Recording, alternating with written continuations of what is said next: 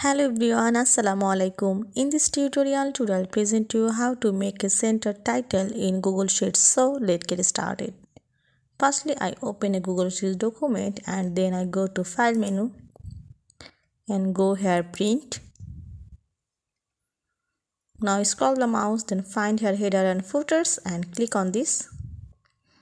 Find here Workbook Title and now go to Edit Custom Fields. When you have to click on this workbook title, there was a title on here already created and I want to edit custom fields, so click on this. Now I click on here to edit this title in center and I remove this, and this is the title, workbook title,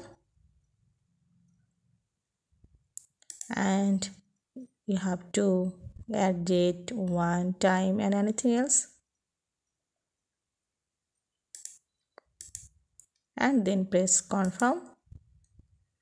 This is the title name is created in center, and then next, this is the title name and it will be created in center.